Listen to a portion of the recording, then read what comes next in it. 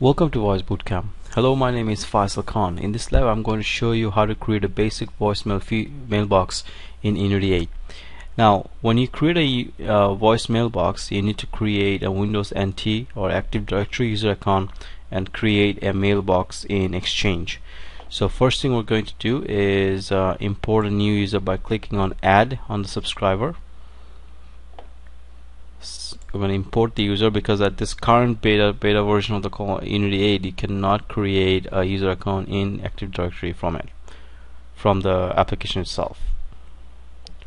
So go ahead, choose Exchange, search, and we should see a username called Red1. Select this, and once you select it, this is where you can customize the extension for 2045, any default template that he is using.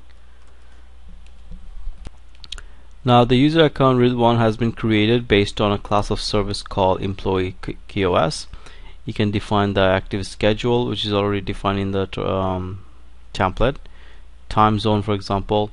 Now you can uncheck some of these parameters. For example, self-enrollment at next login. Phone directory listing, whether if you want it or not. Show subscriber an email address book if you want to search for the user.